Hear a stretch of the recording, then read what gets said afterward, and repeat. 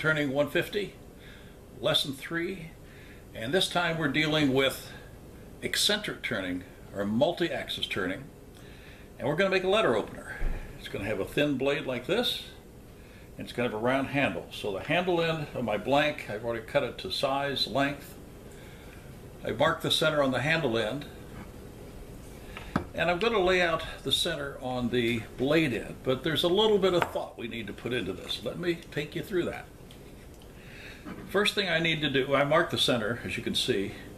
I've drawn a circle of 3/8 inch radius, and now I need to mark the centers. And the important thing is to know which direction the grain is going. Let's take a look here. I'm going to mark this with the felt marker so you can see it better. But the grain in this block of oak is going the direction like this. And I want to be sure that the edge of the cutting edge is vertical. So my offset is going to be this way and this way, keeping that edge vertical. So what I'm going to do is to come over here 3/8 of an inch and put an X here, an X here. I could have drawn a straight line through there, but it's still the same thing. I want to be sure that my offset is across the grain. Let me mark it. So what we've done here is we've found the direction of the grain, almost corner to corner. I've drawn a 3/8 circle, and I've marked my two offsets, left and right. So when this is on the lathe, we'll do rough shaping in this position, and then to shape the blade, we'll go to this hole and then this hole and back and forth like this. This is the simplified version of this project. It could be done a number of ways. If this was also marked on the other end, I would be able to offset both sides like this, and the blade would start out like this and continue all the way up to the handle the same. Since we're holding one end steady and moving only the opposite end, the blade is going to start out narrow, and as it approaches the handle, it'll approach roundness. So that's what's going to happen on this particular piece. Try it this way. If you're successful and you can see what you can get, then I would suggest you go and mark up another piece and offset both directions as an advanced next step. I hope the illustrations in the corner as I talked were helpful in beginning to see this. But we've identified the grain direction here. We've offset 3/8 either side of that direction. And with these markings laid out, we're ready to go to the lathe and start shaping our letter opener. See you at the lathe. And first thing I want to do is show you the live centers. This is the standard spur drive that we'd normally be using. I'm not going to use that. I'm going to actually use a 2-prong drive. And what that's going to allow me to do is to be able to wander the piece back and forth left to right as needed. So spur drive in, live center's already here ready to go. So this is the way I laid it out. We have about an inch on each end that I'm going to try to retain as large as possible, because in the end, when we want to cut this piece on the bandsaw, I'll have a place to rest the project. Handle and blade's going to break about here. So what we're going to first do is get the piece up on the lathe between centers. Let me do this. Bring it into the hole. I've marked the holes, as you know, but I've also gone back and repunched them just simply to make sure that they will set properly. So here we are between centers. Make sure it's nice and tight. So if I grab the hand wheel and wiggle the wood, it doesn't move. I may actually want a longer tool rest initially. I may come back to the short one. I'm going to start off with a longer tool rest. Again, a custom one I made. I like the idea of the big bar being round and over 1 inch. Gives me plenty of length here for this piece. So first job is simply to turn this round between these two areas here. So this again is a spindle roughing gouge cut, and off we go. I can still see my marks on either end.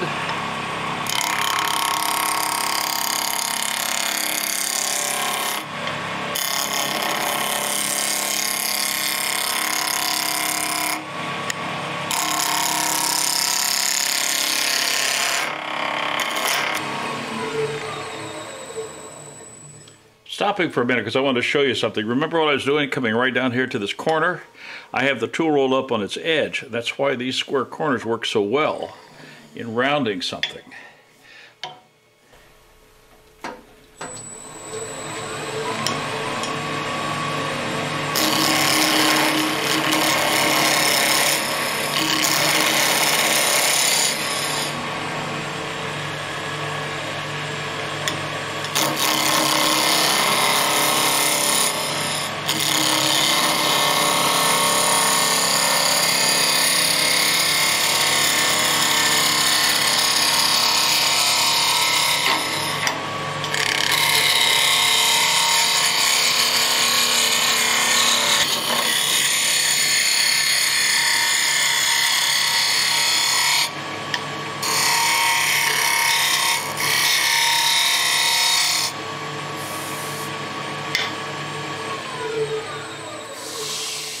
Pieces around. I now am going to put my mark back on there again so I can find where my 4-inch stop point is. So let's take a tape here. 1, 2, 3, 4. So 4 is right there. And that's easy. I'll just put a mark. So I know where the handle stops and where the blade starts. So I'll put the roughing gouge away. I think I'll go to one of my larger shallow fluted gouges. So what I'm going to do is shape the handle a little bit and then create the blade shape also. There will be a little cove cut right in here to separate the two. Let me put that in first so I'll have a marker.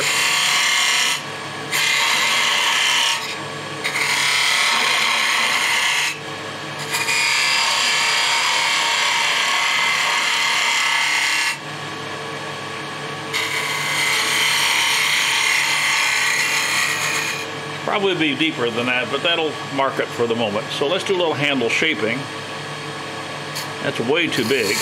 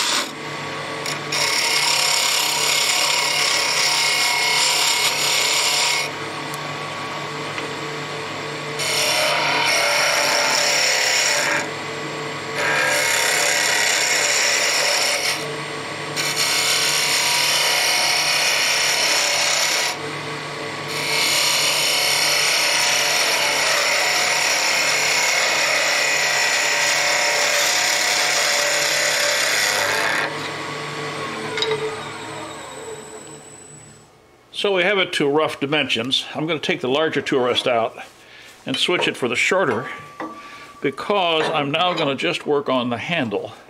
And I'm going to come down in here and get a little closer, which I could not do with the larger. Checking for clearance. And now let's shape the handle.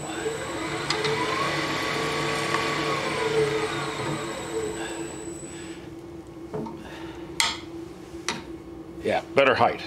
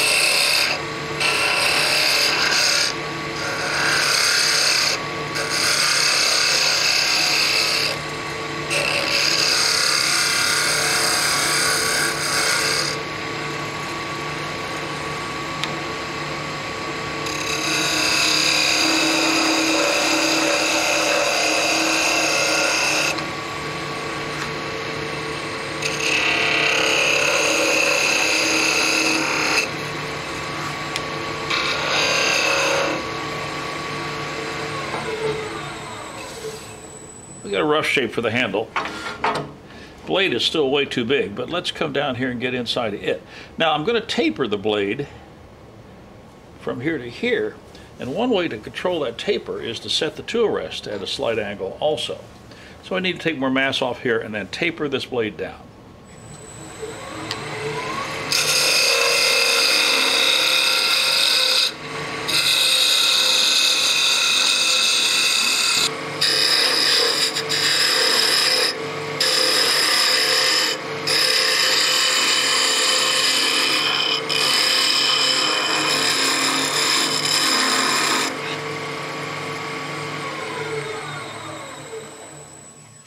Okay, so we have a rough shape for the handle. The blade's going to have to come all the way down to a point, but not for a little while. Before I do anything else is do a little bit of sanding here. Purpose which is to get this as smooth as I can at the moment. Handle's going to pretty much stay this size and shape. It obviously gets turned down more.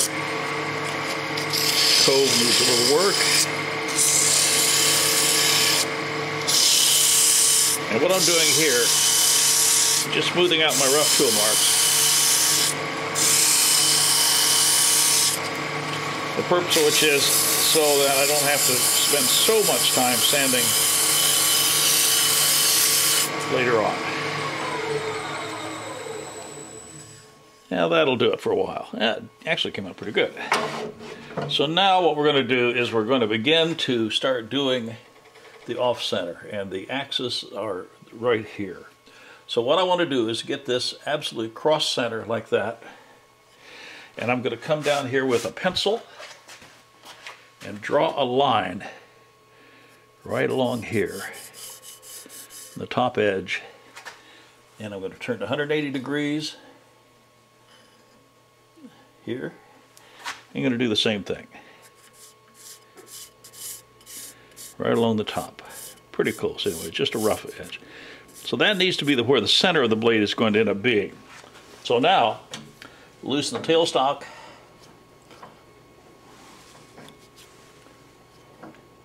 come over to the first hole, and as you see what's going to happen. So you're going to have to be very careful of setting your tailstock tight enough, but not enough to break the piece. And watch your tool rest position.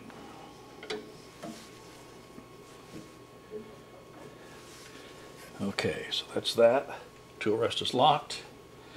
Tailstock is tight and locked. Now back to our first cutting here.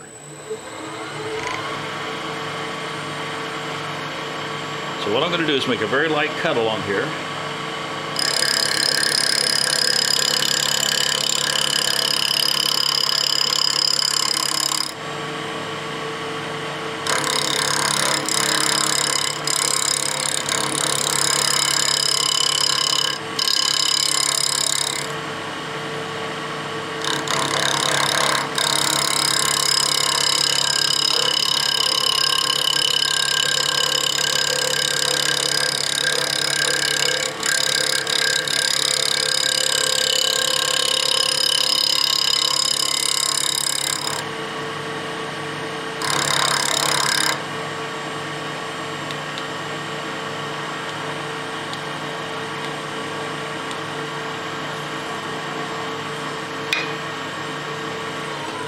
Now what I've done is I've taken a little bit off of this side here, and you can see how far I've gotten, about halfway down to that line. A little rough.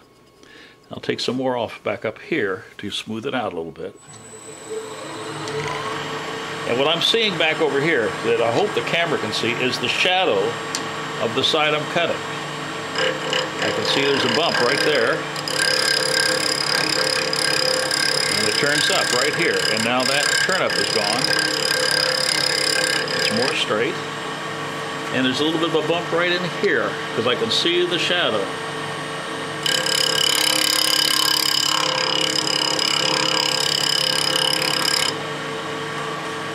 Stop. Go to the other center. Loosen the tailstock. Come right over to this center. And we should be able to do the same thing all over again.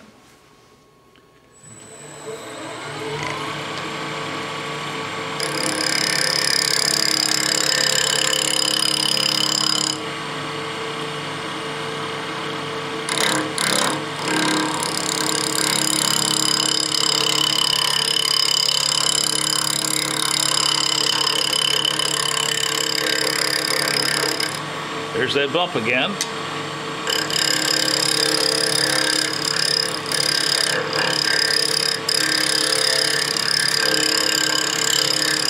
And there's a big bump right here in the center.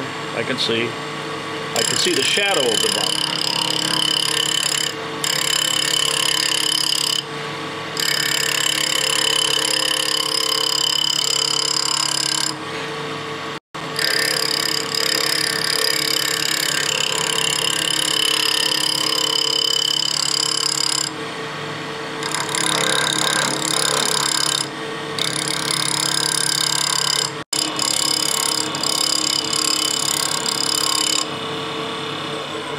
Let's see how we're doing.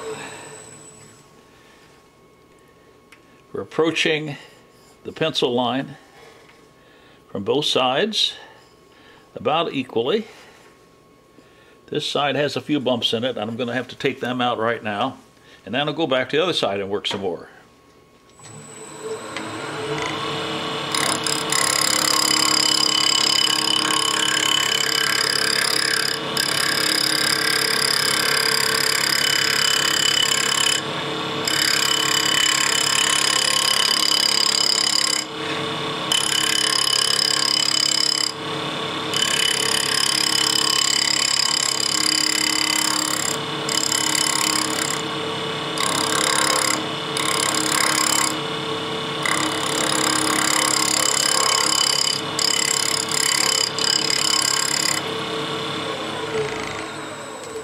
Doing work like this, constantly going back and forth from side to side. So I'm slipping just a little bit here. I need a little more pressure. But that side's coming in, and you see where the pencil mark is. This side's fairly flat. This side's a little bit more radiused. So I need to take a little bit more mass off of this side still.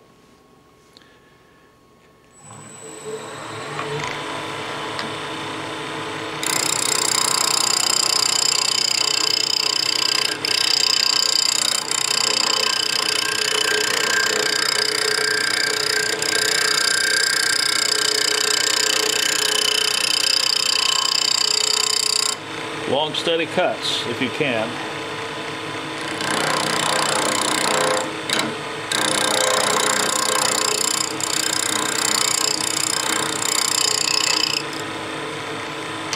Little bump up here in the...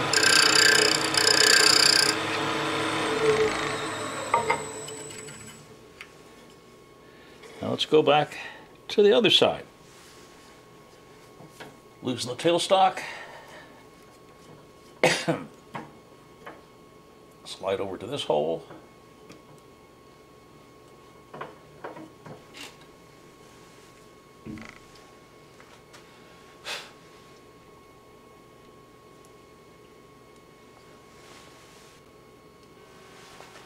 Back over to this hole. A little tightness. Okay, and checking for clearance again.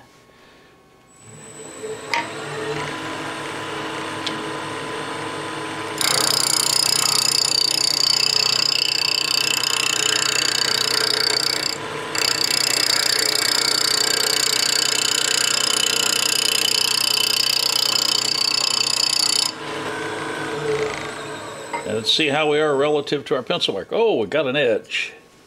Got an edge here. So I want to take a little bit more off of this side, right in this area here.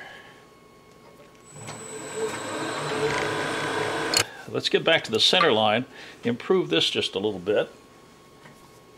I want that piece to be just a little deeper than that. Now, I felt the wood flex a lot when I pulled that away. So let's see how centered we are here. Still looking pretty good. So tighten the tailstock up a little bit. I'm back in the center hole. The purpose is so I can come back and finish work on the handle. I would like this covert here to be a little deeper than that.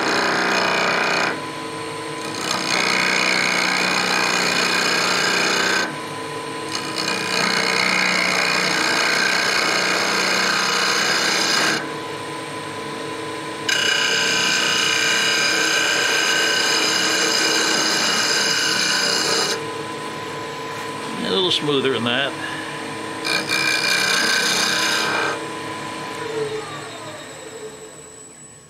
So we have a rough shape. Now, this needs to part off. This needs to be done. But before I do that, there's a little bit of sanding that needs to be done.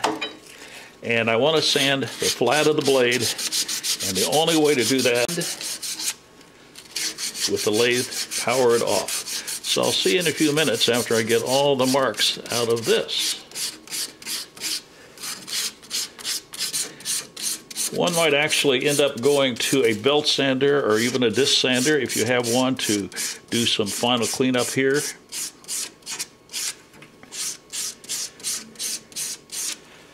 But right now I'm going to go to the bandsaw and I'm going to cut these two ends, these waste pieces off. And then the rest of this is going to be processed by hand. So I'll see you over at the bandsaw.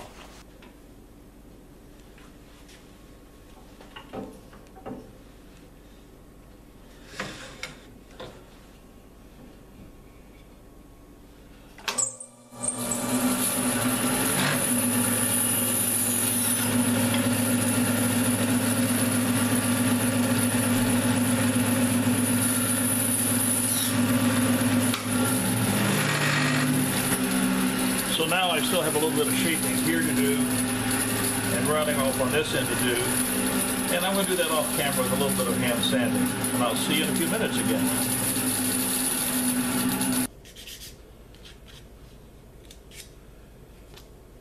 Well, here we are at the end of a project again. I've been doing a little bit of hand sanding with a little 180 grit. Wanted to shape this point over a little bit so we had a better shape on that. Cleaned up the end where I had to cut this off. So we have a product.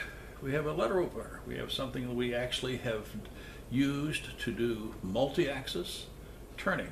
Now, I don't know how well the videos were able to pick up the shadow that I was looking at, but the tool was cutting on this side, and I was watching the reverse image of that same side back here as a shadow, and I could see the bumps that needed to be taken out. So lighting helps a little bit. Putting that pencil line right down this dead center, perpendicular to our axis, gives us a line to aim for when we take wood off of either of the two sides. So what we get with this project is a tool that looks like this, narrow, rounding up a little bit to the handle. If we did it with both axes, we could end up doing this. A little bit more advanced, a little bit more detailed, and a little bit more scary, but it is fun to do. And I had a good time with this. I hope you do too. Find a piece of wood, cut it to length, put it between centers, mark it out as I've showed you in the earlier portion, and give it a try. Next lesson, we're going to do something again different. We're now going to use a technique that we just touched on in Woodturning 101, and that is a little end grain hollowing. In 101, we had opened up the neck of the bud vase with our shallow fluted gouge. This time we're going to make a full goblet, drilling and hollowing out, mostly with the shallow fluted gouge. So come back for the next lesson. Stay safe, subscribe. We'll see you soon.